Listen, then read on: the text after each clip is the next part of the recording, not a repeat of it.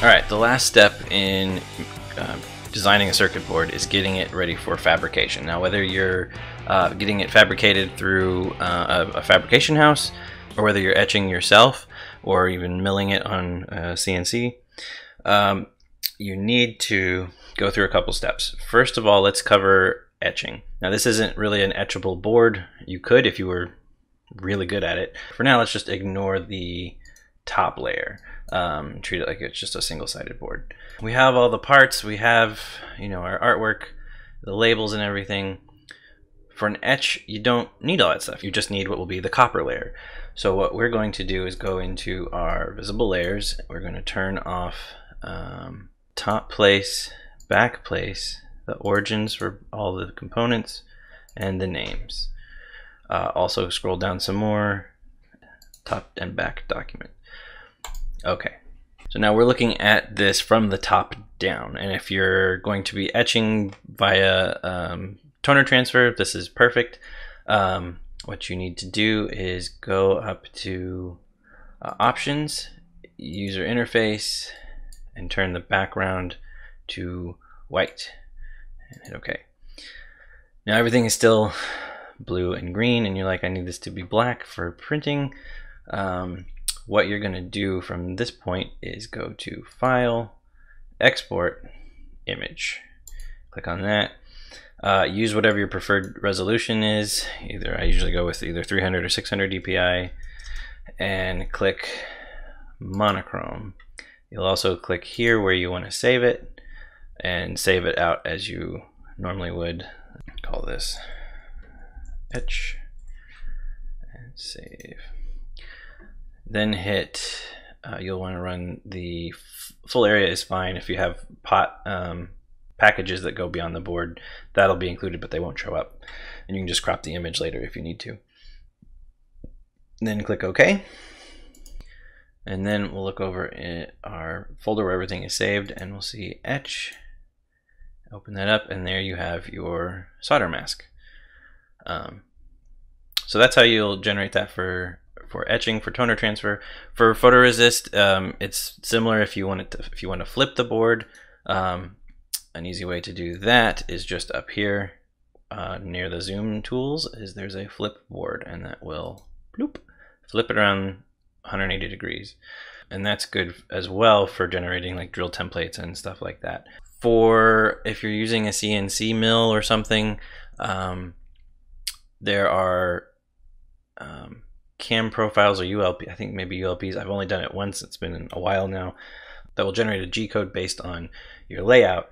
I'm not going to speak too much to that, too much more to that, because, like I said, I've only done that once, and that's there's other stuff out there on how to do that. But what you'll probably end up using the most is exporting Gerber files for a fabrication. Now, if you're planning on using OshPark, you're pretty much done at this point. You can go to oshpark.com, and straight away on their homepage, you can just click and drag your board file, find your board file, and just click and drag it in there, and it will upload the design, process it, give you a preview, and a price for 3 boards. See here, 3 boards will cost $14.15. It gives you a preview. There's a graphic. That's what the back will look like. You can click continue. Oh, I'm not logged in, but you can click continue and review all the layers to make sure everything looks good. And then you just buy it and you're good. You do have to have a login for that. But OshPark is great for small runs, and if you need it pretty quickly, they have an expedited service, but even just a regular fabrication run I've found is pretty quick, and they do a great job. They have great PCBs, very good quality, and this price does include shipping, which is pretty great.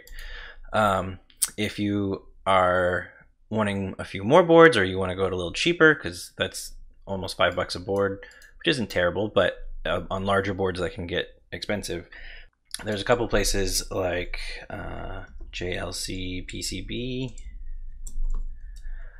which I've used a good bit, and Elecrow. These are both fabrication houses in China. do good work. They make some really good boards. JLC is really fast. Elecrow is a little bit of a smaller fab house, I think. At least isn't doing quite the quantity that JLC is, but I'm not 100% sure on that. But these are the two that I mainly use. And their upload system is pretty much the same, a few little tweaks here and there, little differences. But the way we export Gerber files from Eagle to upload here, they are manufacturer dependent. Each manufacturer has their own way of doing things. For this board, we'll be doing for Elecrow.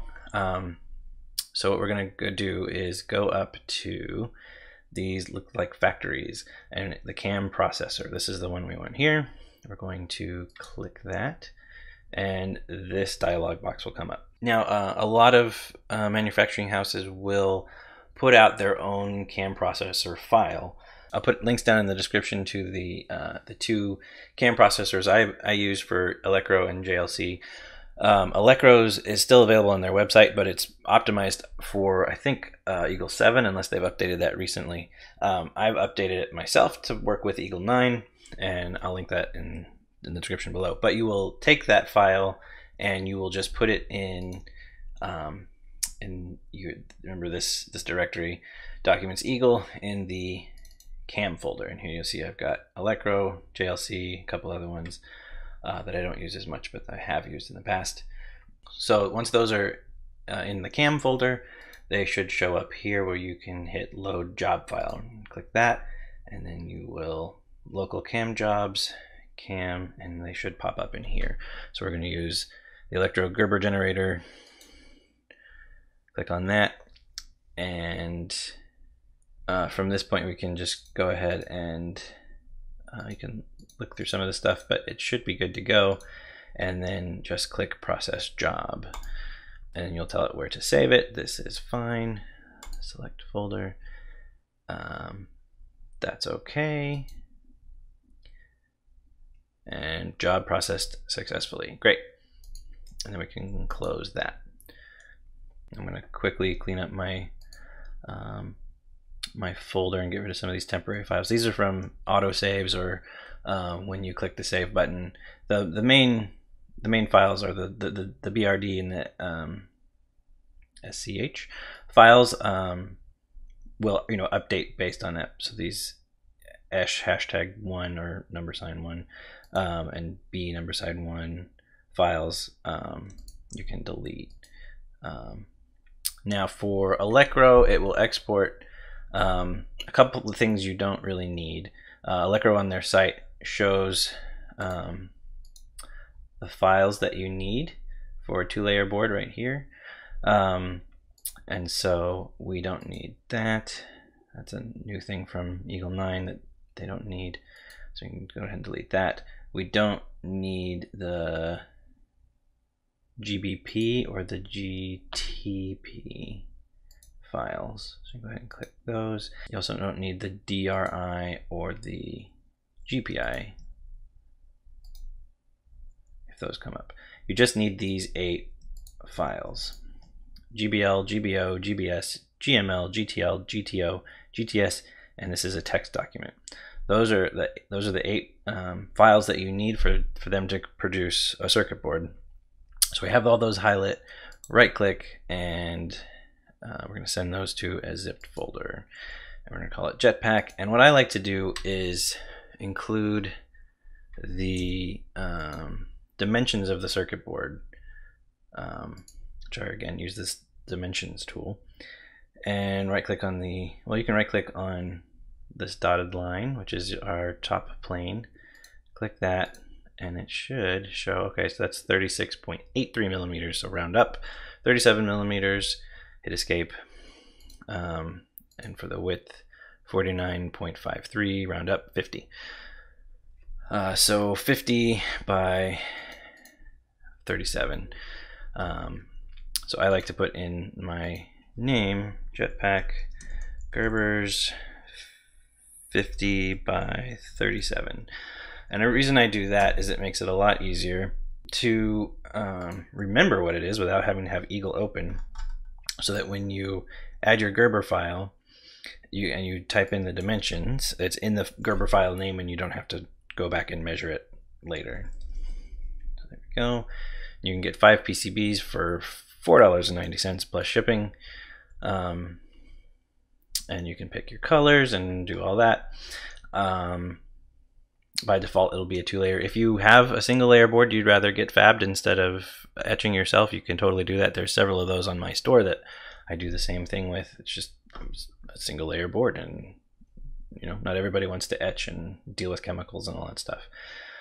From there, you pick your options. Shipping will be expensive if you use DHL, but it'll get there much quicker than the cheaper options. If you're just getting one board and you're in a hurry, Osh Park is probably the best place to start. But if you're doing multiple designs and you're gonna do like 4 or 5 prototypes at once, JLC or Elecrow are the way to go. For JLC, I'll just show you how to do that real quick. It's the same thing. You do cam processor, load a local cam job, cam, JLC Gerber, process, ask where it wants to. I have this set up to export automatically as a zip. And we'll just leave that as that. JLC's interface, great, okay. JLC's interface will discern the dimensions of your board based on your Gerber files when you upload it. So let's go ahead and add Gerber file. Let me show you how this process works. You can just click it, drag it in, and it'll generate a preview, which is pretty nice. So that's what our board will look like, and you can actually click on their Gerber viewer and it'll load it up, and you can say, hey, I want to see what it would look like red or blue. You can play around with that. If you pick green, that is very fast turnaround for them, and you'll get it much quicker if you just do green. And 5 boards is $2 here. If you go up to 10, it goes up to 5. Elecrow is $5 basically for 5 or 10. So pretty similar pricing for the most part. Beyond that, it's just figuring out shipping and one thing, if you are JLC will put your order number on the silk screen on the back side of the circuit board, unless you tell them no, I don't want you to do that, please remove my order number, and that'll tack on $1.50. Elecrow, I don't think I've ever had them do that before. They're generally, that's default, that's not on there. So just buyer be informed, I guess. But yeah, other than that, this is good to go. You can save it to your cart and check out, and that's how you create a circuit board and have it fabricated. It's actually pretty simple. Hope you guys enjoyed all this, and thanks for watching.